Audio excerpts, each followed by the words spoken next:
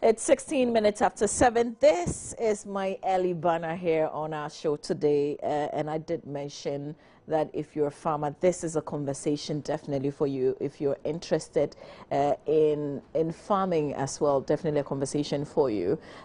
Government is expected to be subsidizing fertilizer. But we had a report, Joseph Opoku-Gapo, my colleague, put together a report from the Central Region where some farmers said that they were not enjoying, that subsidy. Even companies who supply fertilizer that government had contracted to be supplying are also getting out of that contract because they were not getting, the monies from governments. But Send Ghana has also done some research in northern Ghana. They've put together a report. I'm happy to say that the lead researcher in this research is joining us for a conversation. He's also a programs officer with Send Ghana. John Inko is my guest. Good morning to you. Good morning. I'm very happy to be here. Sure. And good morning to our cherished listeners. Sure. Let's get the background of this. Why did you decide, first of all, to research into this? Yeah, this research has been necessitated because Send Ghana is a public research and advocacy organization. We go out into the public sector as an independent development organization to try to examine government policies, particularly the pro-poor policies, such as the government of Ghana fertilizer subsidy program. We also go in to look at other programs such as the NHIS and maternal health.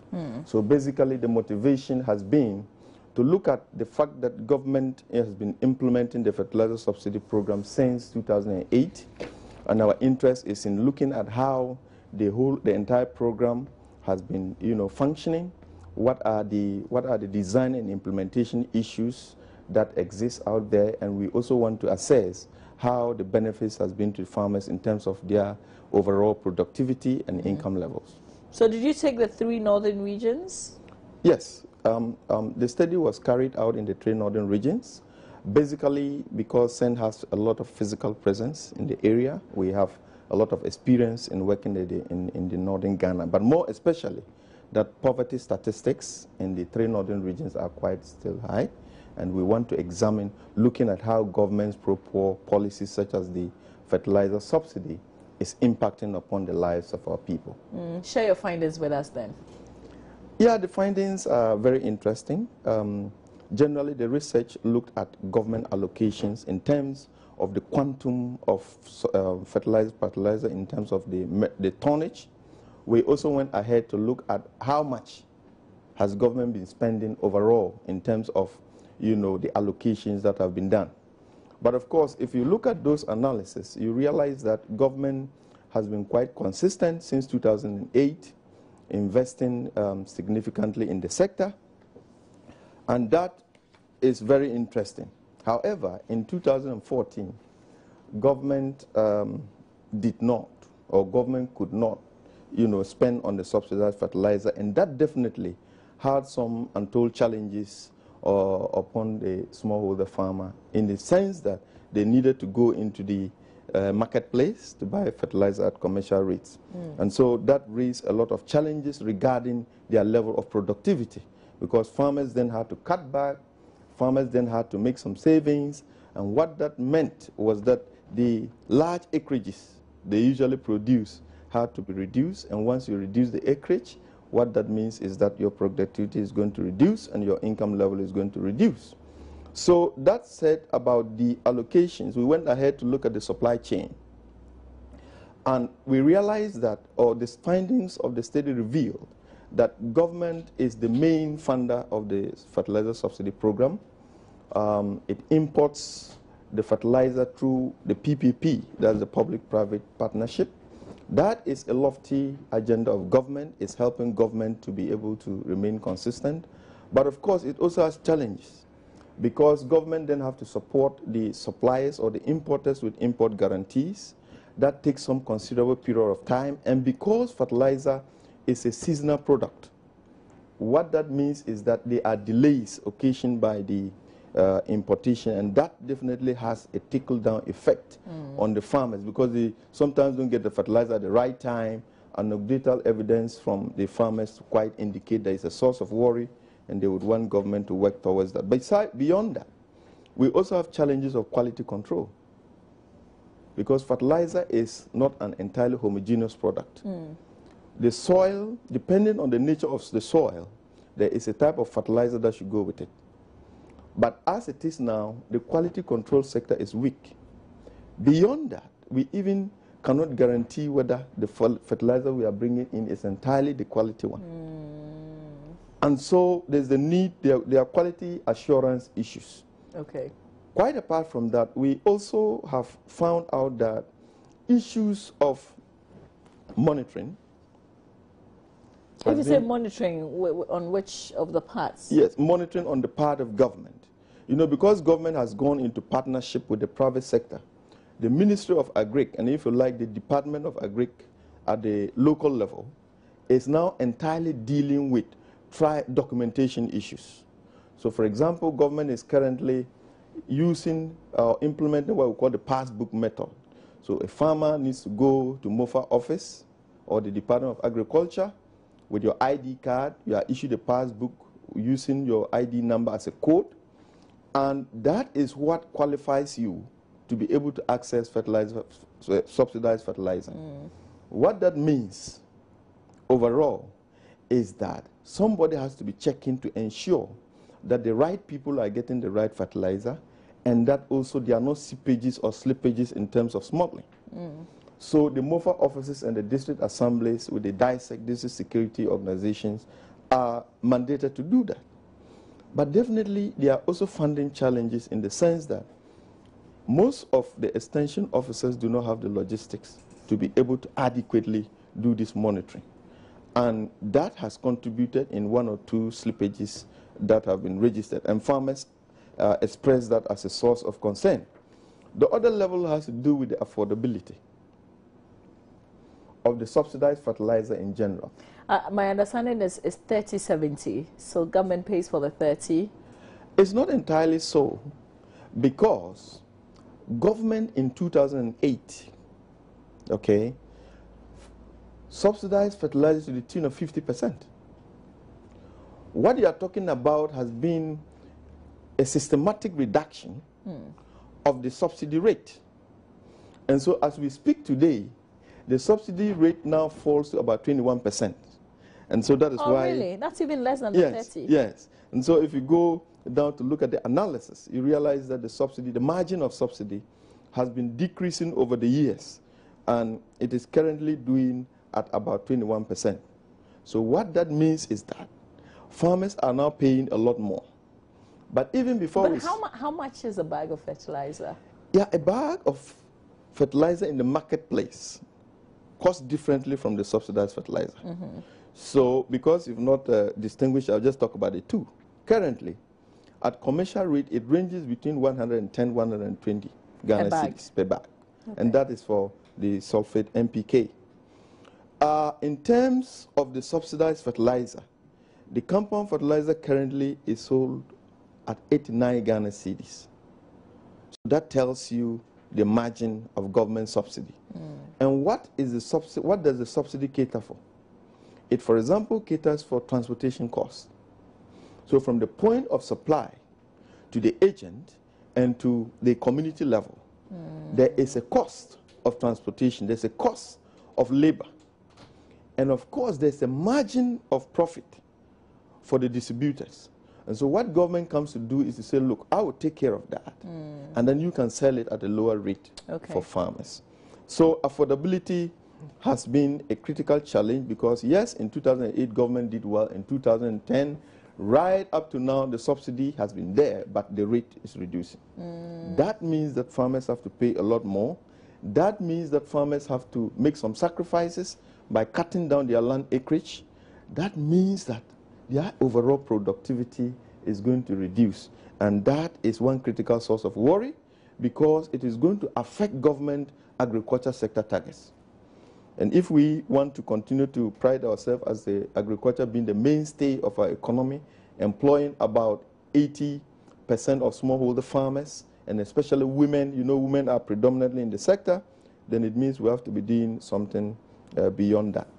Education on the utilization or the application of fertilizer and overall the agronomic practices has to move in line with the subsidy so that farmers are able to maximize, you know, the optimum level of their produce. But you know, in your report, you say that over 80% of the farmers are aware of this fertilizer subsidy. That's correct. So I'm a bit surprised why they would also not know about the use of it. Yeah, thank you. That's a very good question.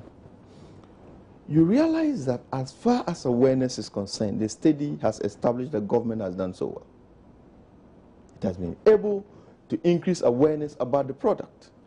But the awareness has to move in tandem with the availability of the product at affordable rates so that farmers can maximize the use of it. And so that is where the critical issue is. Quite apart from that, farmer to extension ratio in the country is currently not the best. We are getting the extension agents rate reducing more and more.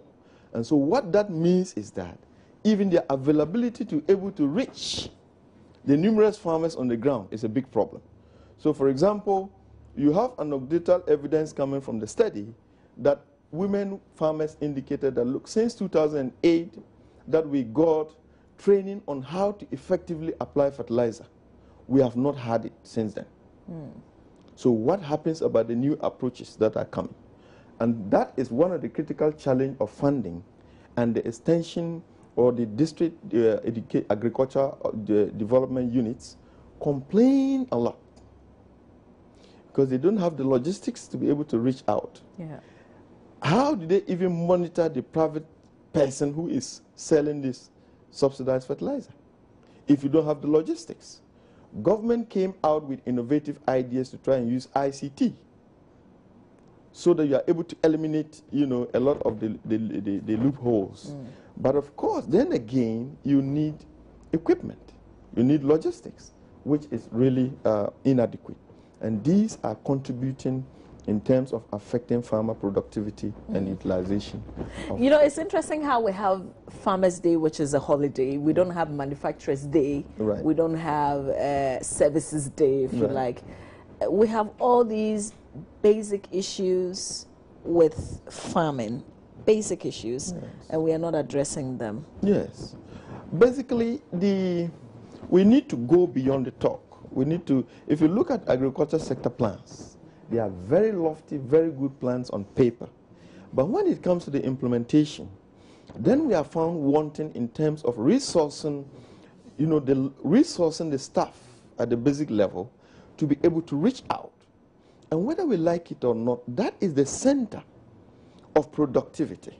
That is the point of focus that government need to find innovative ways. We need to find the money.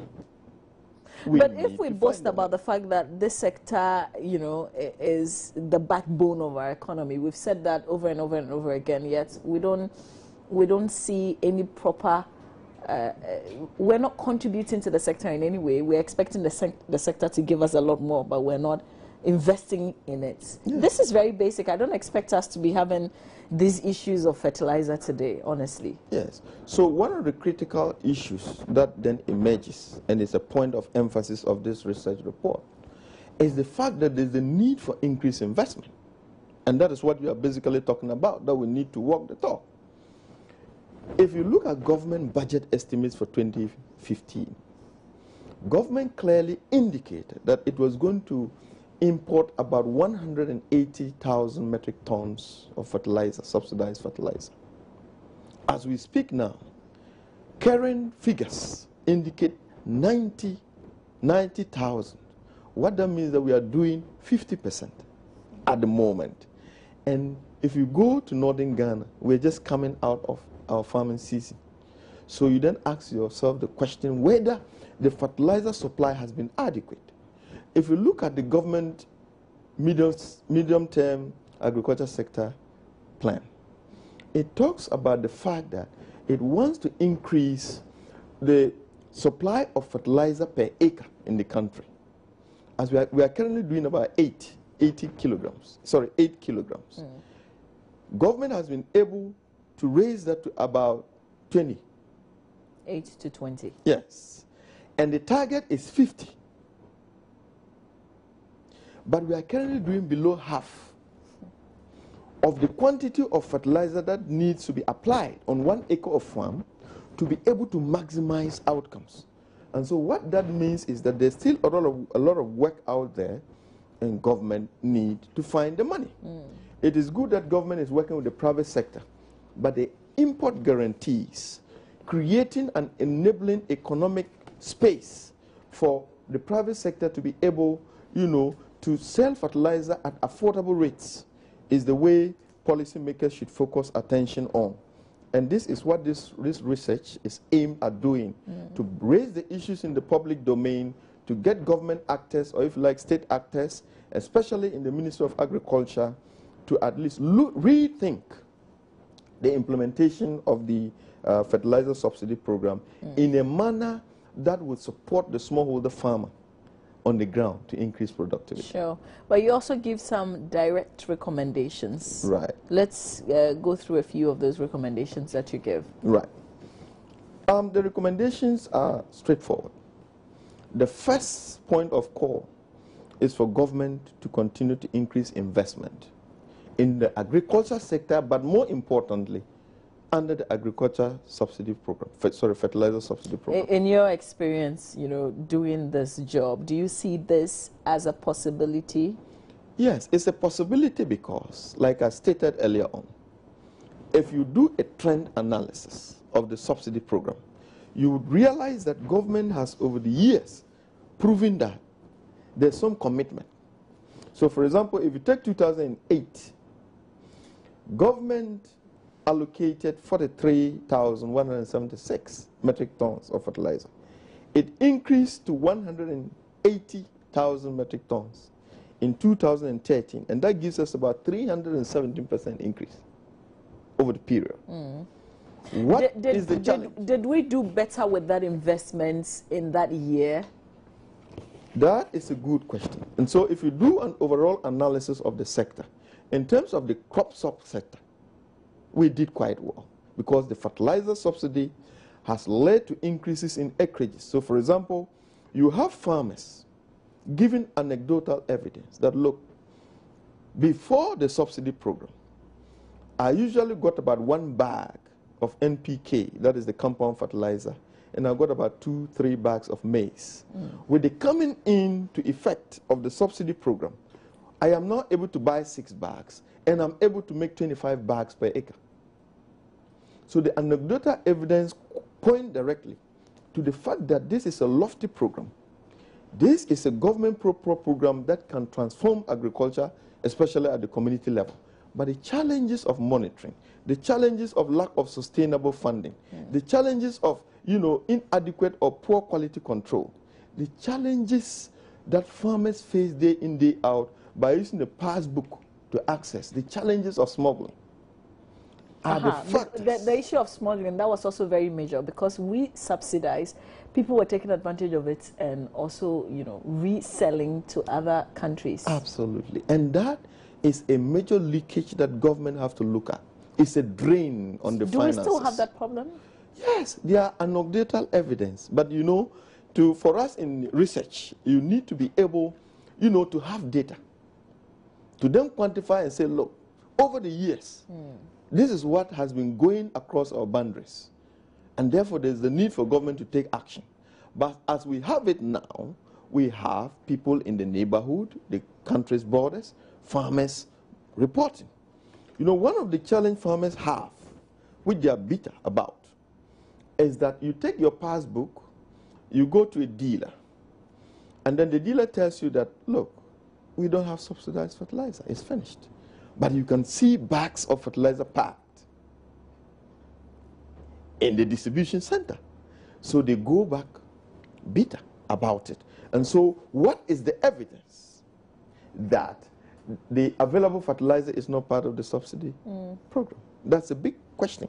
And that is why monitoring on the part of government sector workers, such as the AEAs such as settled officers at the district and the regional level, resourcing them to be able to monitor the depots, to be sure that what the depots or what the distribution agents say it is really the case, that there are shortages. Other than that, we are basically going to be pouring water on a rock. And that means that the agriculture sector targets that we put in place might not be achieved. Now, going back to continue with the recommendations, we also realize that another big challenge at the grassroots level had to do with inadequate sales outlets. So, for example, you have Wenco as an importer of fertilizer. It has signed up to government subsidy program. It's supposed to have agents at the community levels. So they do well to have agents at the district levels, but even some of the districts don't have. So, for example, you take some deprived district like Sola, Tuna, Calabar in the northern region. The sales agents, until now, were not there. So they needed to travel to areas like Wa to be able to purchase subsidized fertilizer, Bali to purchase subsidized fertilizer. When that happens, it increases the cost. It will not be even subsidized anymore. Absolutely. You're better off buying it Absolutely. at the market price where you are than travel all that long distance to go and get the subsidized. I agree in total. So these are the challenges farmers face. And so we are calling on government and the Ministry of Agriculture to work quite closely with the private sector to ensure that more sales distribution outlets are established, especially at the community level, so that a farmer in a community such as Pasingpe, a farmer in a community such as, Sabunjida, should not bear the blunt of the cost of traveling about 20 kilometers, 18 kilometers, like some farmers in Tolong stated. That you go to the depot, there's fertilizer pack in the sales agent's store. They tell you the subsidized fertilizer is not available, or even that the commercial fertilizer, there's a shortage. So you have to ride a bicycle all the way to Tamale to be able to access or to buy fertilizer. That cost is putting pressure on farmers to want to reduce the quantum of their land acreages. I've got Shadow, who is watching us from Daboas in the Western region, who says fertilizers are still sell on the market between 100 and 150 cedis. I work with over 2,500 cocoa farmers in the Wassa East District, and it's hell for them. This is from Shadow. So, Shadow, thanks. I thank Shadow so much for this contribution. It raises the issues that we are talking about, that on the ground, the situation is quite different. The situation needs some policy action. The situation needs drastic action, as we would want to put it. And so another area of the recommendation that I want to talk about has to do with the value of agronomic education. The issue of AEAs has already been emphasized. As you travel more and more to the communities, and especially to deprived districts, the availability of extension officers decreases, to the extent that overall as a country, we are currently doing with about one extension farmer to about 1,500, one extension officer to about 1,500 farmers. And if you even travel more towards the north. Over what period? I mean, you're supposed to be monitoring them over a certain period. Yes, over the farming period. Because you're supposed to be visiting farmers, monitoring their farms, finding out what are their challenges, and then educating them on new agronomic practices with a view to try to increase the quantum of harvest per hectare of farm. And so once that is not done, farmers are engaged, for example, in poor application of pesticides, in poor application of even the subsidized fertilizer we are talking about. Because a critical challenge that the farmers who have gotten education state is that you don't broadcast the fertilizer. In other words, you don't just throw fertilizer at the base of the crops. They have been taught to try to excavate, make some small holes, then you drop the fertilizer inside so that the rains don't wash the fertilizer off. And that is the importance of the training on agronomic practices that farmers need to continuously benefit. Beyond this, a fundamental challenge has to do with even gender issues. Gender. Gender. Men, women. Men, women. So as you, the research points to the fact that men have more information in terms of agronomic practices compared to women. Really? How? But women constitute about 80% of smallholder farmers in the agriculture sector. The reason is that they have to contend with other activities. And you also know we are in a paternal society.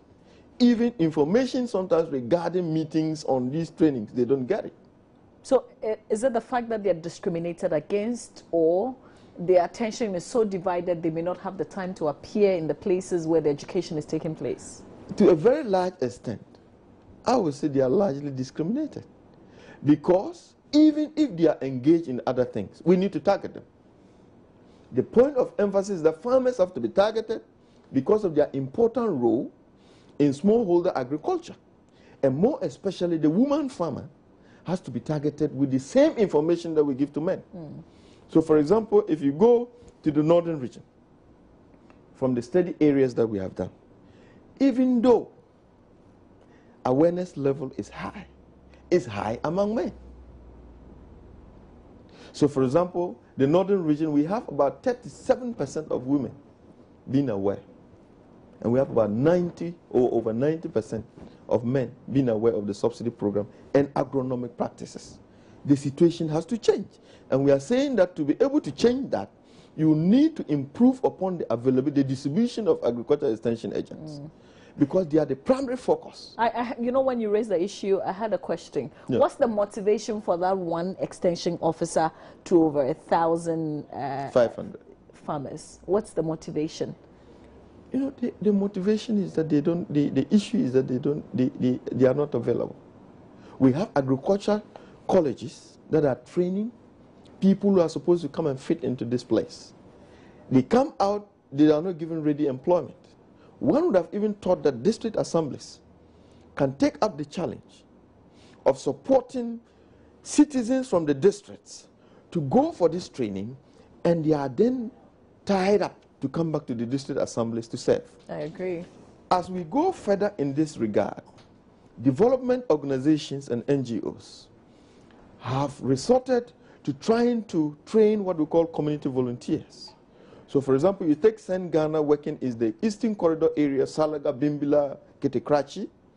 We train extension volunteers. In other words, we have to create an enabling environment, get the MOFA officers or SARI to come and train our volunteers on new methodologies, new techniques to try to improve upon productivity. What's in it for you? Because, you know, you're an NGO, but you're a private organization. Exactly. Because we are working with the focus to try to combat poverty in our operational areas. And therefore, the motivation is to try to increase farmer yield. And so when farm yields are increased, like we have the evidence here in terms of their increment in incomes, they are able to now live in corrugated zinc houses. And that is one incentive for organization and development organizations wanting to get engaged in that. I remember in one of the research, one woman just pointed to their house and said, my son, we used to live in thatch houses. With our continuous ability to afford or to provide subsidized fertilizer, our land acreage and productivity has increased. And we're able to buy this zinc and to roof this house. Another woman noted that, look, we are now able, with the advent of the subsidized fertilizer, and that is for those who have accessed it, to be able to increase our income. We can pay for our children's school fees. We can take care of our medical bills to some extent. So the benefits have been established. That is the point I'm making. And therefore, government need to look at the program, look at some of the recommendations that we are talking about. So, for example, we are calling on government further to improve upon the capacity of the district agriculture units to be able to monitor, to be able to, they should be mobile. As we speak now, what we found is that some district assemblies are doing quite well. They support some of the Agric officers with fuel per week. But a large majority of the districts say they don't have the resources. And that continues to create a big problem. Another recommendation of emphasis has to do with creating opportunities for farmers to get fertilizer right on time. Getting fertilizer at the right time is a sure guarantee to trying to increase farmer productivity or yield. Therefore, we recommend that government take steps to ensure fertilizers are released at the beginning of the farming season. So the fact that fertilizer is a seasonal crop also imposes a responsibility on government to try to start the process of procurement, the process of importing fertilizer, the process of getting guarantees to importers such as Rianco, Yara, and others, so that they kickstart the process of importation in the right time. And so, by the time farmers are getting ready and preparing their lands, the fertilizer is available at the sales stores, and then they can access it. Yeah. What's the point when they can only have access to the fertilizer when they are about when the farm is already yielded, or I don't know, whatever term. And you know, another challenge has to even do with climate change. Most of us believe that climate change is here with us. In other words, if you go to northern Ghana, the times farmers are expecting the rains either don't fall, or at the time they don't expect the rains fall. In other words, the earlier the rains come, farmers have no option than to get ready and go to the farm. And so if fertilizer is not available around that time, that imposes a challenge. Let me read a couple of the messages that have come through. We're getting to the close of our conversation on this one. This one says, good morning, Mama V. For propaganda reasons, the government attempts to do things on a gargantuan scale, something to represent something, and the whole program ends up falling apart. Because then problems of proper research and development, effective supervision, evaluation, and quality control sets in. The principle of starting on a small scale and expanding steadily and progressively should be adopted.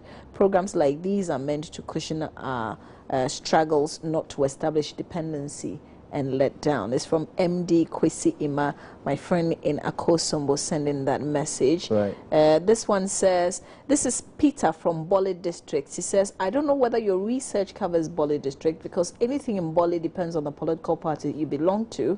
If you are not in the same party with the one in charge, master, forget it.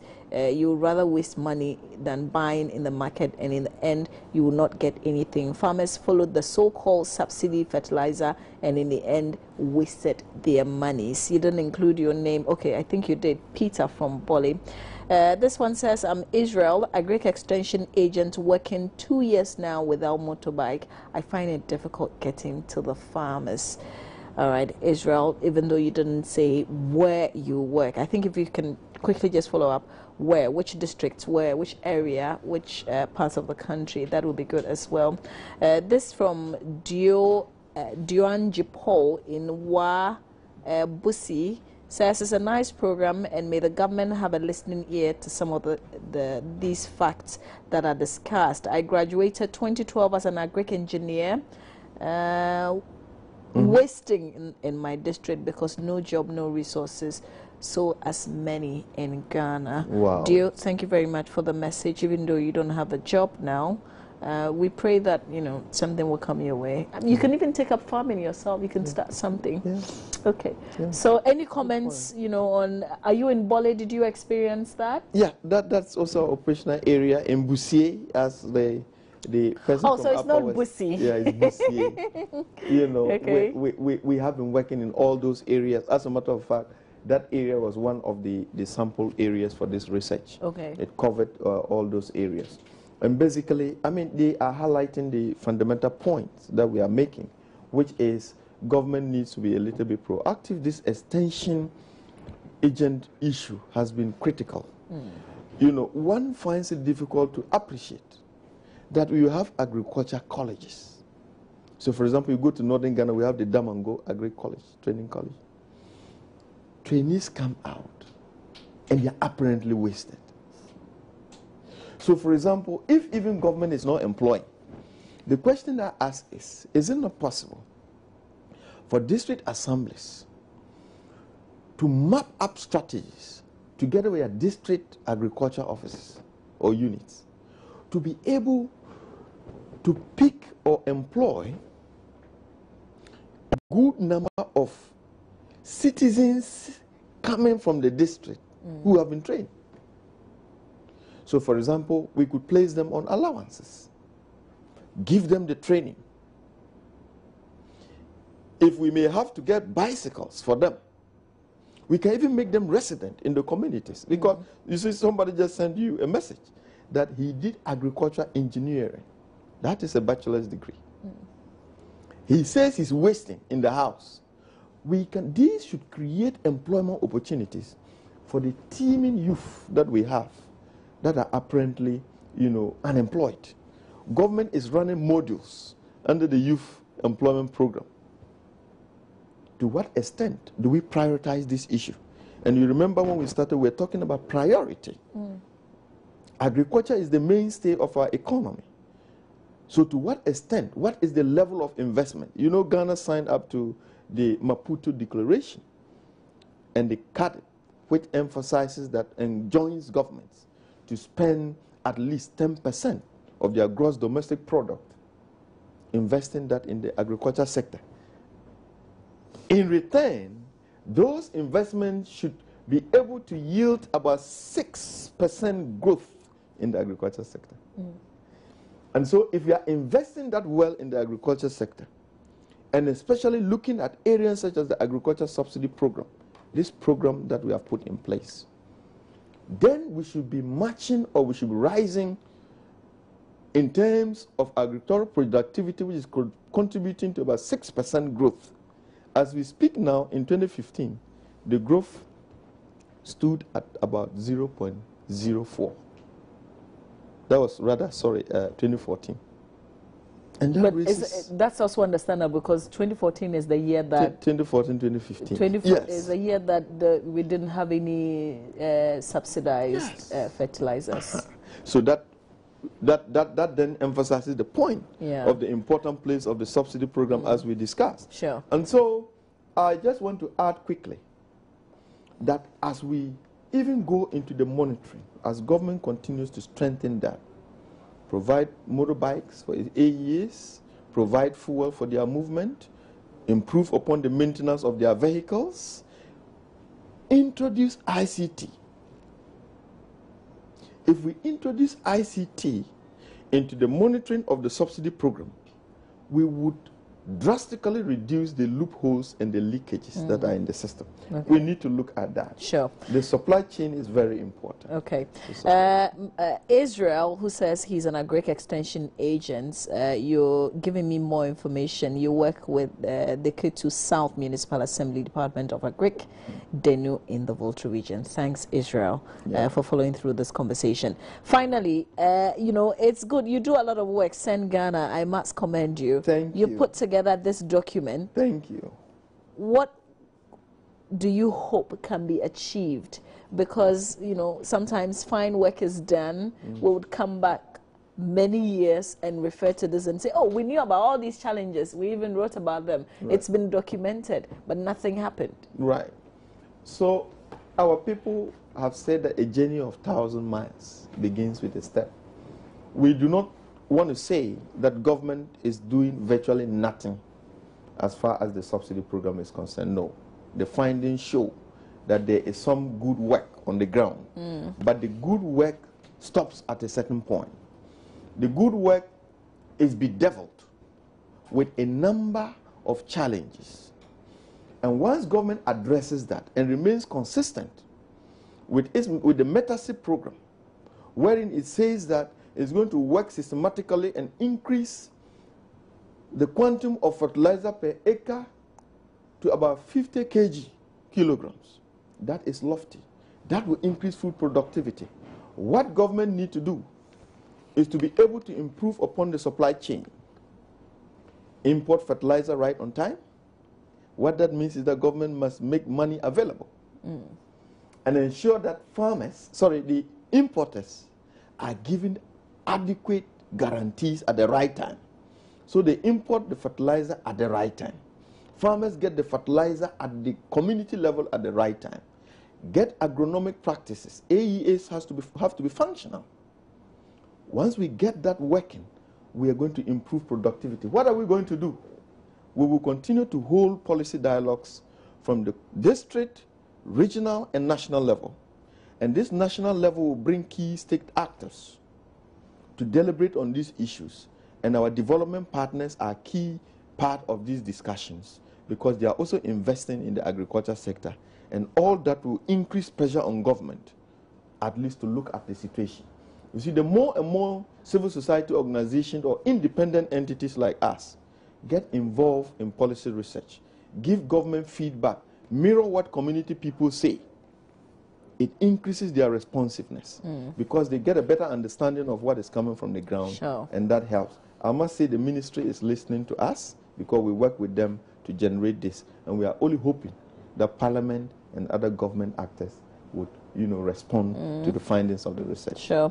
I must say that, as a Ghanaian today, honestly, it is work by organizations such as yours that also give us hope, because otherwise then everybody would just simply give up because nothing happens in the end. But I'm grateful for your time.